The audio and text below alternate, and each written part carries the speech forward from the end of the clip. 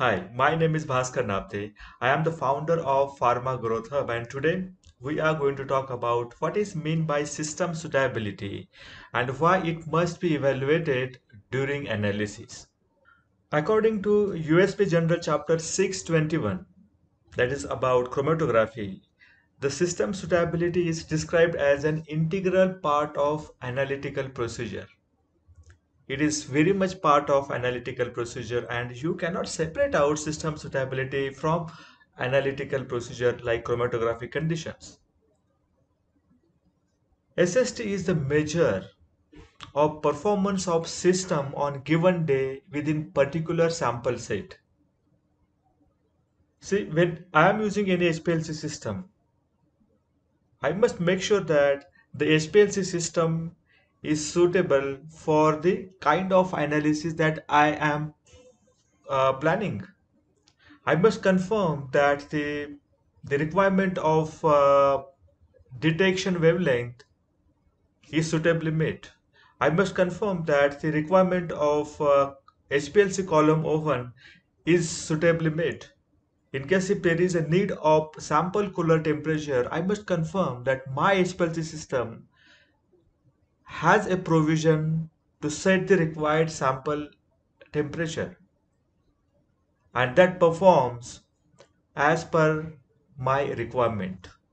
The performance of a system on a given day that I am analyzing sample today by using particular sample set or the sequence. So within that entire sequence from start to end, if all these parameters are performing as per my expectation, I will say that okay, now this HPLC system is suitable for my analysis.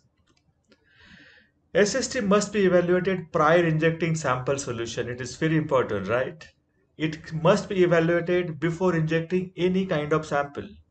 Not only that, but I must also confirm that the system was suitable throughout the analysis, and that is called as the bracketing standard. Now, some common SST parameters are what? Percent RSD for a replicate standard injection, plate count, resolution, tailing, etc. I'm talking about the chromatography analytical procedure. What is the main objective of SST?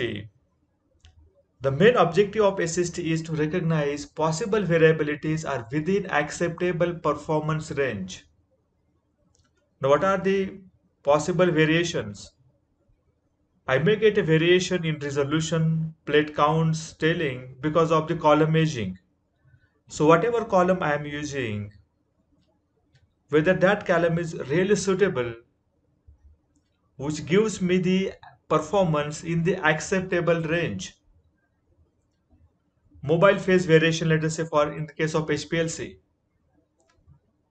or another instrument variation like injection to injection variation, etc. So in case if all those possible variabilities are considered, and if all those possible variabilities are performing within the acceptance criteria, then I can say that yes, my system is suitable. And that is what the main objective of injecting and running the system suitability. Now, how to set the system suitability? You can refer USP General Chapter 621, that is chromatography, for understanding the limit for tailing or limit for percent RSD in case of assay. But you must not ignore the knowledge gained during method development. In case if you have developed method in-house, understand what are the critical quality attributes of your procedure and what parameters needs to be captured as a part of your system suitability.